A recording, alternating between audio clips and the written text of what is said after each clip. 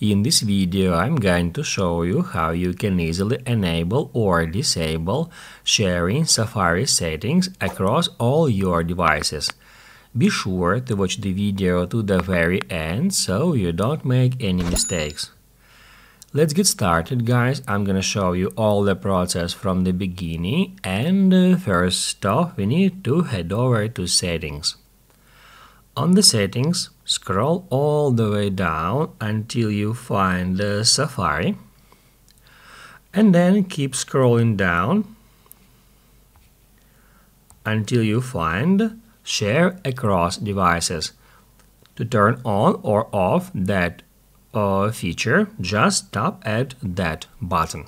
When it is turned on, it will share Safari settings across all of your Apple devices connected to the same Apple account.